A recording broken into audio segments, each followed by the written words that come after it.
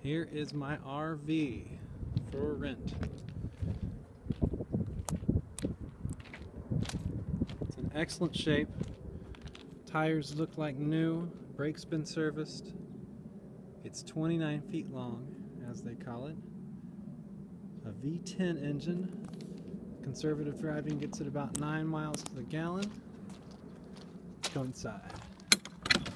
See what the amenities are. There's a step up here, so get right in. It's been winterized, so I kind of have the, that should really shut, and it does. A little tape actually keeps it closed, but that's the breaker box.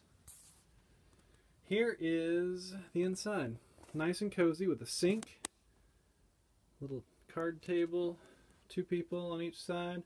This folds out into a sleeping area. It's a little short, but probably somebody 5 foot something will make use of that. This folds out. I'm 6 feet tall and can spread out on this thing when this table here drops down, and you lay all the cushions aside and it makes a nice bed.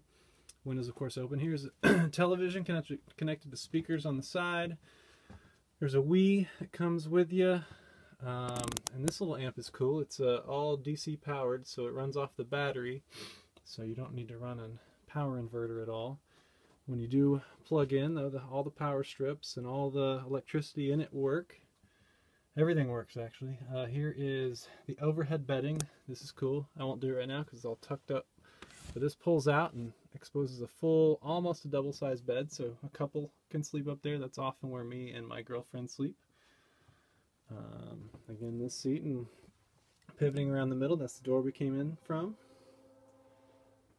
Fire extinguisher. Sinks both work. Everything works. I'll show you the oven. It's kind of funny. Make a pizza in there probably. Refrigerator. Everything is turned off right now, but it gets awfully super cold. And freezer works perfect. Shower if you're brave.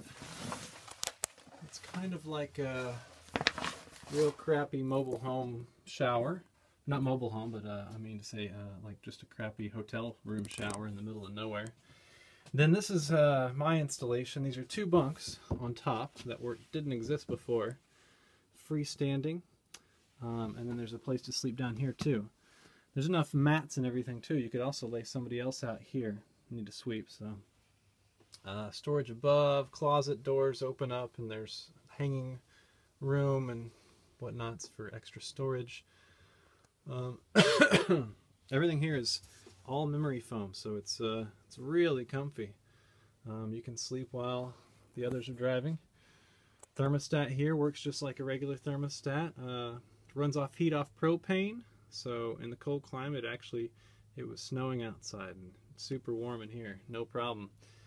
To use the air conditioner, you have to plug it into a service, a 30 amp brake service that you find at most motorhomes. Here is the bathroom, totally full functioning.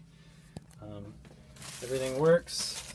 It's kind of a standard, but it all goes to a holding tank. That pink or red fluid is antifreeze because I've winterized it. And the sink works as well. Another vent here in the bathroom. It's actually the warmest room in the place, and there's me. Howdy. And that's basically it. Here's the view from the back. The RV has about 100,000 miles on it, but you know, it's a V10 motor and it's scheduled to last for over 300,000 miles. So anyway, that's it. Super roomy. Probably a 8-foot ceiling in the middle, and it kind of curves up as you can see. Dream. It's a total dream to tour around in this thing. So I hope you and your band will take it out, I mean, and give it a shot. Please email me any questions. AnthonyLeeRogers@gmail.com. Awesome. Thanks a lot.